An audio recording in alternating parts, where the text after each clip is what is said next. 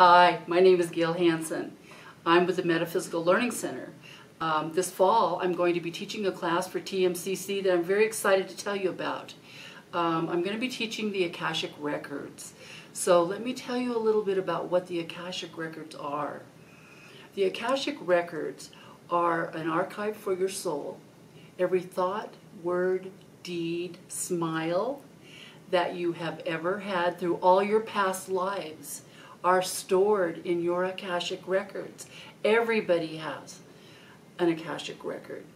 So we can go into our Akashic Records. We can use the Akashic Records as an incredible spiritual resource to give us healing, give us guidance and direction, maybe help us to figure out what our next path, what our next step is on our spiritual path.